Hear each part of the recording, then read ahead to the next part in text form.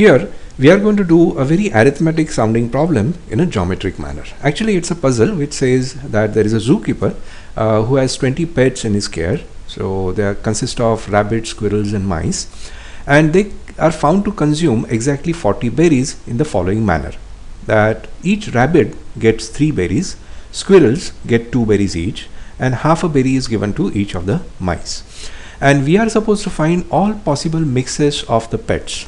Like how can we make a population of 20 pets consisting of rabbits, squirrels or mice, or just rabbit, just squirrels and mice, or whatever combination, so that they consume exactly 40 berries at the given rates. Now let us start with a simple case of just rabbits, and if the rabbits vary from 0 to 20 in this manner, the consumption of berries by the rabbits would vary from 0 to 60 like this. And then next to that we can plot the mice, say again from 0 to 20, and their consumption would vary like this. And then we are going to overlap these two consumptions by just mirroring them like this. So here we are getting a combination of 5 plus 15, 10 plus 10, 15 plus 5, 20 plus 0. So 20 pets everywhere. And together their consumption can be found by just adding the y coordinates of these two lines. So this is the consumption graph of mice and rabbits together. Now suppose we throw in the squirrels in this mix. In that case, we can't overlap the squirrel line over here, because then this sum of 20 would be violated. So somehow we have to take the rabbit line, mice line and squirrel lines and put them on equal footing. So we'll form a equilateral triangle with them, something of this sort. So here is the variation of squirrels from 0 to 20, rabbits 0 to 20 and mice 0 to 20. And the interior of this equilateral triangle can be filled with grid lines like this, which are parallel to the sides of the triangle. And everywhere the three lines meet, or the three grid lines meet, would be a valid population mix. By valid I mean where integer number of each pet exists, and they add up to 20 as well. To understand this concept better, I have created this parametric map, and instead of the grid lines I have shown only the grid points.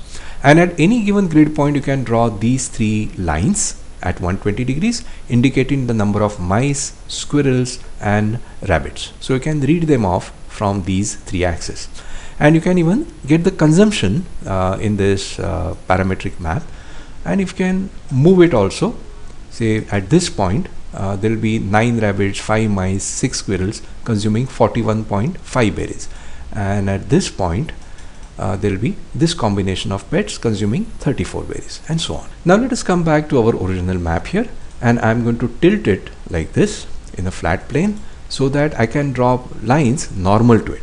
And I am going to draw the consumption lines of 20 squirrels, 20 rabbits and 20 mice normal to this plane like this. So 20 squirrels will consume 40 berries, 20 mice would consume 10 berries and 20 rabbits would consume 60 berries. And everything in between would consume somewhere between these 3 points. So we are going to connect these 3 points, and the triangle that is thus formed is our consumption plane. By that I mean, if you have any combination down here, you can just draw a normal up to this plane, and the length of that normal up to that plane would indicate what is the consumption of that particular combination. Next, let us put in the additional clue that is given, and that is the consumption of all the 3 pets together is 40. So I am going to take a horizontal plane like this, and I am going to move it up 40 units. So if I elevate it to an elevation of 40, then I have an intersection of 2 planes. The yellow plane indicates consumption of 40, while the red plane indicates the consumptions of all possible pet combinations. So wherever they intersect, that is our solution. The intersection of the 2 planes is a line. So this is that line. I have shown this in red here, and we will take that line and we will project it down onto the population mix plane. So this red line here is going to give us the locus of solutions, and we can even mark the points where this line intersects the grid lines, okay, or the grid points, and those will be our solutions. So here are some grid points through which the solution locus passes. Here is one, here is the second one, third one, fourth, fifth. So we are getting overall 5 solutions. Let's read them now.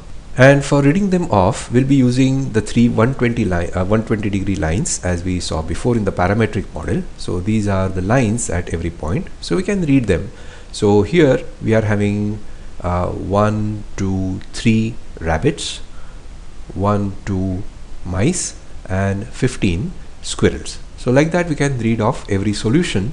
So here is the population mixes of rabbits, mice, and squirrels. So we have 1, 2, 3, 4, and 5 solutions.